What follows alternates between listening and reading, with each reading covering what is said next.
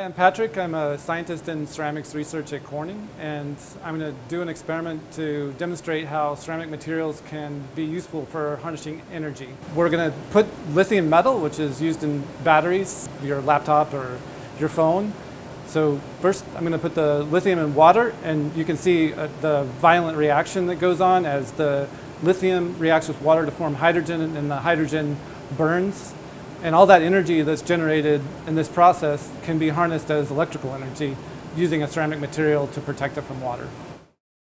We can actually harness that energy by protecting the lithium in a ceramic membrane. So in this case, we have a ceramic membrane on both sides of a piece of lithium metal, and it's connected through a circuit. So the ions will go through the water, and the electrons will go through this light to make energy.